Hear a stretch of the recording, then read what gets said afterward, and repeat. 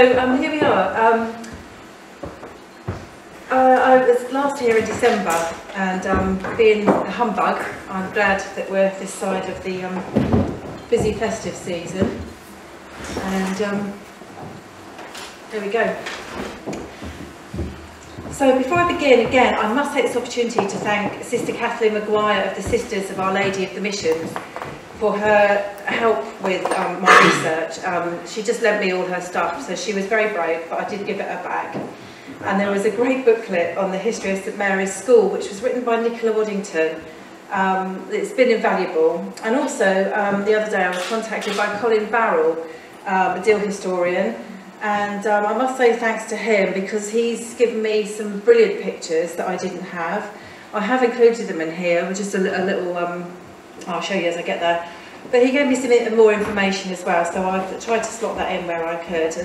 And there is a period of this where it gets a little bit muddly, and for me, as I was researching it, and he helped me a bit with that as well. So thanks to Colin Barrell, much appreciated. But in December, I left the story when Catherine Boys, who was the founder of the Deals orphanage, she just passed away. And her legacy was not only the orphanage, where she had looked after the poorest of children on a meagre budget, but she also brought the Catholic faith back to the town by opening a small chapel in Duke Street and gave over a room of her house for worship. And just before she died, she had provided a home for, and she had also helped the Sisters of Our Ladies of the Missions, who needed a safe base away from the turmoil in France at the time. And they helped Catherine look after the children when she became too frail. And sadly, when she died in 1872, the town stood still to mourn her passing, and many townsfolk gathered at Hamilton Road Cemetery as she was laid to rest. And her orphans, who she loved dearly, they threw flowers onto her lowered coffin. And so basically it was all back to business after the funeral, really. They still had the children to look after, and they went back to raising money to look after the orphans.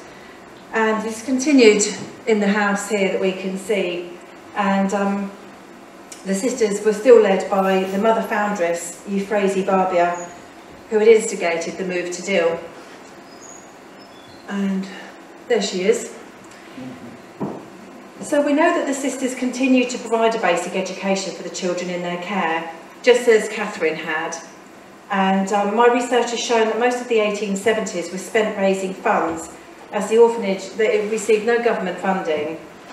And I've read that it's completely down to the sisters' ability to raise funds that the orphanage survived and grew into 3 thriving schools. I thought I'd also just a little aside, but the 2 notable early benefactors was not that. Oh, there we are. There's Augusta Fitz-Alan Howard, the Duchess of Norfolk, which was the lady on the left. And I couldn't find out much about her, but this lady here, she was Lady Georgiana Fullerton, and she was a novelist, a philanthropist, and a biographer. And Georgiana had lost her only son when he was 21, and she was overwhelmed with grief, and her husband remained in a permanent state of mourning throughout their lives. And she devoted the rest of her time to philanthropy and charitable works. And I found this interesting a little bit, is that one of the young girls at the orphanage who actually went on to become a sister, she remembered Georgiana, and she said she would come to visit us when she was staying at Deal Castle, always carrying a large bag out of which we all took turns to draw a toy. And I just thought that was really sweet, because I think we've all known somebody like that turns up with the toys, and she must have just been really sad having lost her own son. And the sisters also raised money from tourists to the town, and from convents outside of the United Kingdom, and this went as far as New Zealand, because Euphrasie had actually been to New Zealand and set up a convent out there as well. And although they still struggled, they never wavered in their determination to serve the poorest of Deal. I don't think they ever really lost sight of where they wanted to go with it. And around 1878, the sisters knew that Queen Anne House would no longer serve the needs of the growing orphanage, and with the help of their benefactors, including the Bishop of Southwark, they purchased Turret House. Now, I've got loads of pictures of different buildings that have stood on the site, so hopefully I think that's Turret House, but if it isn't, apologies. But I just thought I'd put a then and now picture, because this is where it stood here. Obviously, you know, long gone now, but that's it was on the corner of there. So it's on the West Street and Park Street, and the building was named after the turrets, which had by then been removed. And once again, a little aside here, it was owned by Mr. Norman, who had a farm, and unbeknown to George, he's actually kind of linked into this really with his story of the brewery and these ordnance survey maps as well.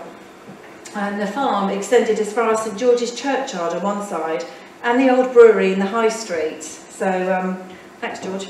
And it says, I also read that interestingly this building had cellars and blocked off passageways that were rumoured to have been used by smugglers, and obviously that then links into our smuggling architecture project. And I have actually interviewed a lady who did go to the convent, and she remembers going down into the tunnels, and they had like little niches where they used to put candles and that, and she didn't know what they were for, and there was tables down there, but it does seem that it was used quite a lot during the war, so which I'll come back to in a minute. But there was also, this is really interesting as well, there was also a small lookout of thick glass that could be seen just by the front door, and it gave a view from above ground from the cellar, and it says, legend says that this was used by Charles II, who was hiding there after in 1648 after an abortive royalist attempts to occupy Deal and Sandown castles. So it's one of the things we'll never know, but it's interesting anyway. But the bishop, when he gave funds, he said to the sisters that he urged them to start a boarding school and an elementary school, and that was his vision and theirs as well. But firstly, this new building was opened and blessed on the 8th of December 1878, and it was named after St Ethelburga. I've got a little picture up. No, that isn't St Ethelburga. There, she is. And she had actually founded a minster at Limage in the 7th century. So that's apparently when they started as well. So, but like I said, a bit aside. So the convent became ever more popular, especially since the 1870 Elementary Education Act introduced schooling for all children up to the age of 12. Parents still had to pay for fees, but the sisters, through their fundraising, they got enough money and they actually covered most of the schooling fees for the children in Deal. And the Act stipulated that all the schools had to be inspected, so not a lot different than now really. And an inspection report from the mid-1880s led to Euphrasie Barbier writing to New Zealand to ask for financial help again. And she says, £10 or £15 towards the building of a dormitory and a school, which is absolutely necessary. The government has threatened to close down the school because they consider the rooms too small for the number of pupils we have. We need £500. That was quite a lot back then, obviously, but they must have done it. And an 1887 report shows an orphanage at St Ethelburga's of 80 to 100 children, and they did receive state help for that one. A boarding school for 30 to 35 children, and a parish school fronting Park Street for 200 children, for which the convent receives no remuneration, and that was named St Mary's. So the land reached back as far as the rear of what was Marks and Spencer's. This is where this, there.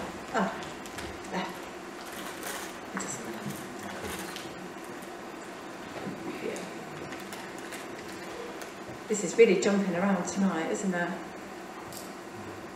Is that one? Anyway, but there was included a kitchen garden where the nuns grew their own produce, and there was also a tennis court. And flicking back and forth here, that aren't meant to be, we've got 1871 and 1898 and about 1930s Ordnance Survey map. And you can see, if you see the Admiralty House down here, that is actually where the cinema is now. So, I can't find down, yeah, but that's cinema.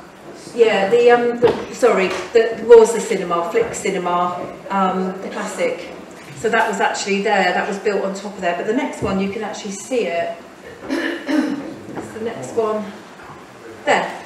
You see, so you had the convent there, and then the cinema was built there that fronted onto Queen Street. That's the nightclub now.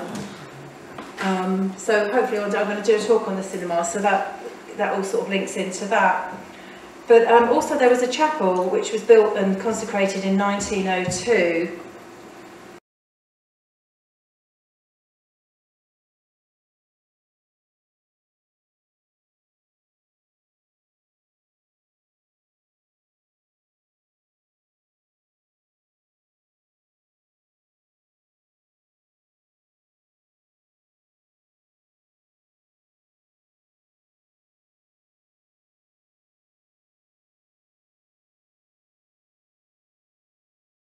The gateway, and now they're in the new Aldi. So that's where they're, and I know they invited Sister Kathleen to go and look at them, and they provided tea and cakes and all that. So that is the original window frames there. So it seems that Euphrasia and the sisters faced an uphill struggle with more inspections and financial issues for many years, but circumstances gradually improved for the schools and the convent, and the numbers grew, and the children always took part in town life and celebrations. Now this is where just a few pictures really, it's difficult to put them into order, but I just thought you'd like to see them. A lot of these were from Colin. I think I've got about 4. But obviously there's Edwardian times, isn't there? Victorian Edwardian times there. I'm a great one for doing then and now pictures. I like to line things up, that's how my mind works, but I just can't really see the angle of these, but I just thought they're beautiful anyway. And then that one. Now I think the statue might have been from the same lady that did the chapel, because I think she gave a statue as well.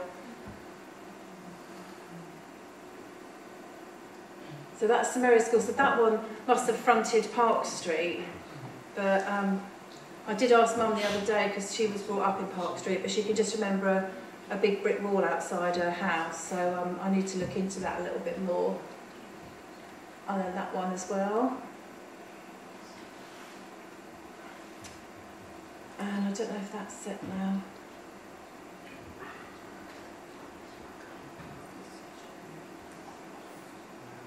That was going so well then, wasn't it?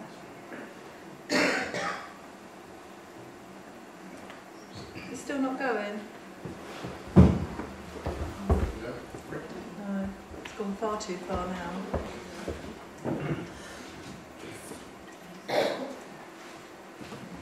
Hopefully.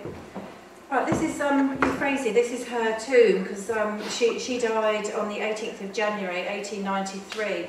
And it seemed that it's sort of everything settled down around this time, but this she actually passed away in Westphere, near Canterbury, and she's buried at St Anne's Convent in Surrey, where all her belongings are. And I think it's a real shrine to her there. And although there was a brief period of stability toward the turn of the century, peril was never far away, as not only did a terrible influenza outbreak affect the convent and the schools, but the whole country entered into war twice. And in 1940, many children were evacuated to Wales, and some returned for a short while later. And the schools remained open to the pupils that had stayed or returned to Dill. The children didn't have to be, they didn't have to be sort of sent away. So some of them just like drifted back. I think they might not have liked. I think they went to Bridgend. I think they might not have liked their life, and then they came back. But tragically, on the 8th of May 1942, 2 children died where bombs were dropped in an air raid. It seemed that the Southern Railway goods yard just across the road from their schools in Convent had been targeted. And hopefully we've got... No, I don't know. These are the pictures. I did have got a picture of the little boys, but I don't know if it's in order. But this, I mean, that I'm almost sure is Park Street going down there. And then you can see the building that we've just seen fronting it. Apparently there was like piles of rubble all down the street for years. I don't know if my mum remembers, but it was just like piled up for years, and until they could really sort of do anything about it, because obviously there was, you know, things. It must have just been dreadful. But the 2 children, I don't know if I can find the picture. There they are, bless them. Michael Ryan, who was 11, And this one here, James Francis Rogan, aged 12, both local lads, one from Cavill Square and one from Mill Road, I think, so very local. But I found this memory from a fellow pupil, a lady called Thelma Brown. It's quite sad, but she's on the 8th of May 1942. I was travelling by bus with my two oldest sisters to St Ethelburga's Convent in Deal. The school was approximately 3/4 of a mile from home, and I was just 6 years old at the time. And I remember the bus being stopped, and we all had to go out to the nearest air raid shelter until the all clear sounded.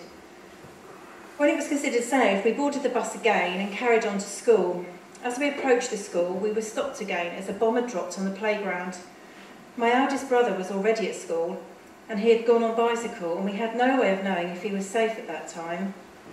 He was lucky, as he had gone to the shelter, but his cycle was badly damaged. Unfortunately, the two boys had gone back to collect their marbles from the playground and they were killed. And 7 others were seriously injured. I just thought that was really heartbreaking, isn't it, that they went to get their marbles, bless them. But anyway, yeah, so you can see the devastations in the pictures, slightly out of sync here. But this tragedy marked the beginning of the end for St Mary's School on this site because the buildings were badly damaged and understandably many of the children didn't want to return to school here. But this is where it got a little bit muddled, but this is where it sort of separates, the two separate, and hopefully you've explained it, but several temporary sites were considered, but most of them were unsuitable. But it was St John's Church and St Richard's Road that was finally settled on, and this is for the St Mary's School part, and they screened the altar off during lessons. And some children continued to receive schooling in a small part of Park Street School that has survived to the convent, and that was the secondary school, the convent, and there was also a boarding school. But they continued to operate throughout. The sisters had also secured a new base, Beach Court, and Sister Catherine said to me that they had to get away from the town because it was just too dangerous. They didn't know, as we've said before, they didn't know what was going to happen tomorrow. And so they found Beach Court in Rectory Road in Upper Dill, and that still is where I went today, now to go and see Sister Catherine. So education continued on the town site until the 1970s, as some of the buildings were rebuilt using post-war funds, but it ended in the mid-1970s, I think it was 1974. And by the early 1980s, the site was demolished and cleared for the building of the new Gateway supermarket. And the only building today that remains is the Portery there. So that's what I meant by the cinema. So, and that had been used toward the end mainly for residential accommodation for the nuns, and it's now private flats. St Mary's School continued to be based at St John's Church until it moved to the Glack in Glack Road. And I should, there you go.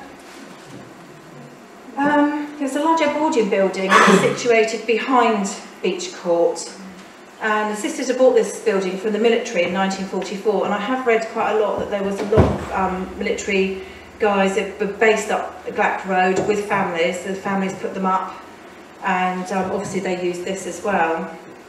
And the school was fast outgrowing the church now. And apparently in the Easter holidays in 1945, the parents and children helped us move the school to here. And this is where my mum comes in again, but mum remembers going here for piano lessons, and she said to me that she remembers walking up the drive to the big house and being taught to play the piano with one of the sisters, and she received a rap on the knuckles for playing a wrong note. I think it was a ruler, mum, wasn't it? Not a big fan. But sadly, and once again we stood here before, is on the 27th of December 1961, this settled period ended when the lovely building was destroyed by fire, and yet another tragedy for the nuns and the school. And once again, the pupils had to be divided up over schools until in the area until 1965, when a new St Mary's School was built on St Richard's Road, and that was on land next to St John's Church. So it all sort of fits in, really, and that's where it is today. But and the direct link to the sisters. That ended in December 1986 when the last sister to teach at the school left for Australia. But they'll always be close because they've both grown from the same roots as we've seen here. And the modern St Mary's was refurbished a few years ago, and an artist was commissioned to design some mosaics depicting the history of the school. And I think these bring the stories together perfectly. And I went to the school the other day to take these photographs for you, and the sun was shining on them and they looked really beautiful. But I couldn't take one from a distance, but they're in the playground and they're just all along the wall. And I have got here the artist's words about them. What she did, she involved the children as much as possible in these, and each of them means something. So hopefully, there's one. So it says, each panel represents key moments in the timeline of the history of the school, and each design is set within the arch of a church architecture and against a backdrop of the Sacred Heart. The water and fish running through the bottom of each panel helps to give location that's still and it's close to the sea. The children did lots of drawings toward these panels, and they are interpreted into mosaic and used throughout. So the first one here is the Miss Boys orphanage, and it says, Miss Boys is celebrated here as the foundation of what became the school as we know it today. As a practicing Catholic, she provided the objects of worship for the children, symbolised in the mosaic by the chalice on the top left, and the top right is a wheat sheaf. Below the hands with rosary beads. The hands also represent Miss Boys giving, and the rainbow behind the orphans is a symbol of hope. There is also green hills to represent the local countryside, and the flowers on the hills are actually heart shapes to represent caring and generosity. And then the second one. This is for the Sisters of Our Lady of the Missions. This panel is the story of the sisters' journey from France and finding their place in Deal, taking over and developing the work of the orphanage when Miss Boys passed away. The central circular image of the world with the cross and flames are taken from the mission's current logo, and both with a French flag to represent their journey from France to England. The lighthouse, a symbol of arriving in Deal. The cherries and apples on the top left and the right hand represent the kinds of foods the sisters may have grown in their Kent garden, and the background of the fruit, broken china plates, which they may have used to eat from. And then, of course, we've got surviving World War II. This panel depicts the bombing. The hills with daffodils represent the evacuation of the children to Wales, and the birds, the doves in the corner, will represent the two boys who we know were killed and their souls. The bomber planes were tricky. I didn't want them to be aggressive and dominating the design, so I used pictures drawn from children in year 1, part bird, part jumbo, part bomber.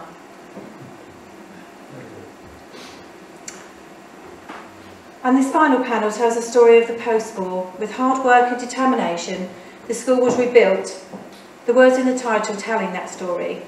During that time, when money was tight, the children collected nettles, depicted by the nettle flowers in the top right and left-hand corners of the panel. These nettles were sent to London and used to produce medicine, thus the perfume bottle. Monies went toward buying books for the school, and records show that the boys were really good at football, which completes the trio of imagery to the left of the tree. The building on fire and the plumes of smoke represent the fire in the early 1960s, which then made way for the building as it stands today. The chestnut tree created by the children by drawing around an actual leaf taken from the front of St Mary's is an acknowledgement of the roots and the growth of the school. So it brings my little story to an end, really. So, spanning the 3 centuries, the link to Catherine Boys and Euphrasie Barbier remains. From its humble beginnings as a destitute orphanage for the poorest children in the town, through to this thriving primary school full of children with bright futures and full tummies, their legacy continues. When you drive past St Mary's School, Beach Court in Rectory Road, walk past Queen Anne House in Middle Street, or spend some time shopping in Aldi, spare a thought for Catherine and Euphrasie, the dreadful troubles in France that brought them together, and the rich history of dedication and determination associated with these people and places. And I'm sure Catherine would be amazed at the difference the years have brought with them, but I'm sure she would be delighted. Thank you very much. Hi folks, I hope you enjoyed the video. Finally, I'd like to say a huge thanks to all of the History Project sponsors. Without your continued support, none of the good work we do would even be possible.